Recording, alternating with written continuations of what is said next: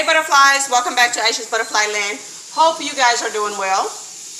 In today's video, I will show you how I make my okra stew.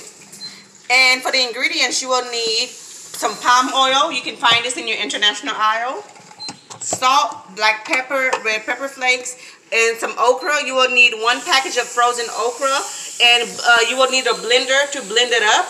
And also, in my blender, I blend a whole onion, 5 cloves of garlic, put some red pepper flakes, black pepper, and salt. And if you prefer habanero peppers, you can do it. If not, you can just use the red pepper flakes or even cayenne pepper.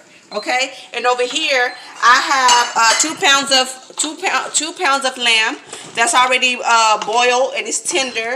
And I added the onion mixture in here and 1/6 ounce of tomato paste. So that's what I have going on in here. Okay, and when you boil the meat, you will have some water left over. Of course, you're not gonna put a whole lot of water up to here, but if you do and boil it, you're gonna take some water out.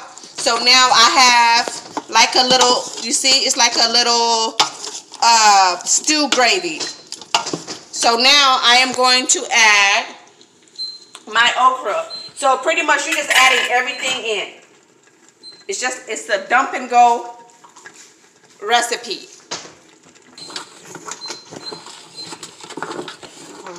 And guys, so I added my okra because I prefer not to use a lot of okra because not everyone in the house like okra, but sometimes I do use the spinach. So in this recipe, you can use spinach, frozen spinach if you prefer. Also, if you don't like okra, because I know a lot of people don't like okra when it comes to like stews and stuff because it's a bit slimy, as you can see. So now the palm oil, I'm gonna add the palm oil, and you don't need a whole lot of this. Okay, so when I buy this palm oil, I can use it for at least three dishes because you know you don't need a whole lot.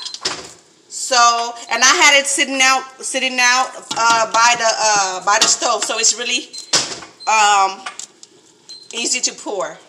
Because sometimes when you buy it, of course, it's kind of just hard to use. So I'm just adding it in here. And if you prefer seafood, if you don't eat meat, you can make this dish with boneless tilapia, shrimp, crabs, whatever you like.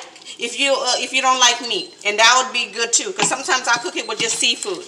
As you can see, once you put in the palm oil, the color start forming and you start getting that bright red. It's really pretty.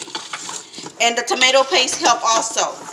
And you don't want your sauce to be super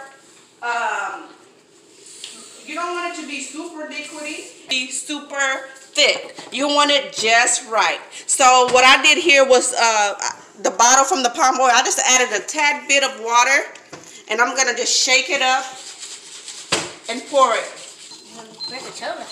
So now that I have my okra and everything in here, the okra, the palm oil, everything is in here, I'm just gonna simmer it on number 3 for 15 to 20 minutes to make sure the okra get cooked, make sure the palm oil, the tomato paste, make sure everything gets cooked.